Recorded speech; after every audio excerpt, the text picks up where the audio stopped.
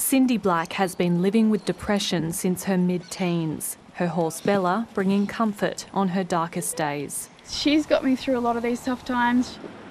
Over the past decade, Ms Black has been in and out of hospital. She's made several suicide attempts, including one that left her in a coma for over a month.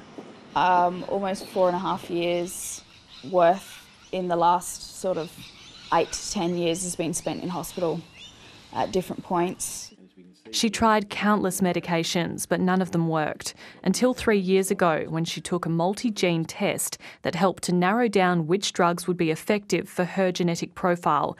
That led to her being prescribed an antidepressant that changed her life. It's just absolutely changed everything. It's brought my overall mood up, I would say by 80 or 90%, to a point where I was able to say I'm actually really happy. She's not alone. Doctors say it often takes months to find the right medication. Sadly, it's more the rule rather than the exception.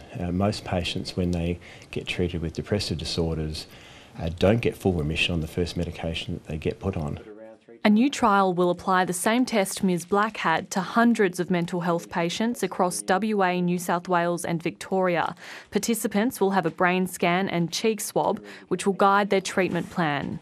If we can get these treatments better targeted for people straight away, without false starts, without side effects, that they and their loved ones will benefit. At the moment, the tests have to be paid for by patients privately.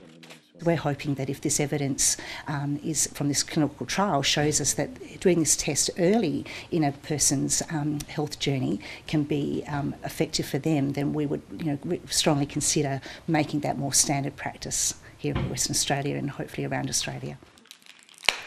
Cindy Black's battle with depression isn't over, but the future is looking brighter than ever, with a wedding to plan and a baby on the way.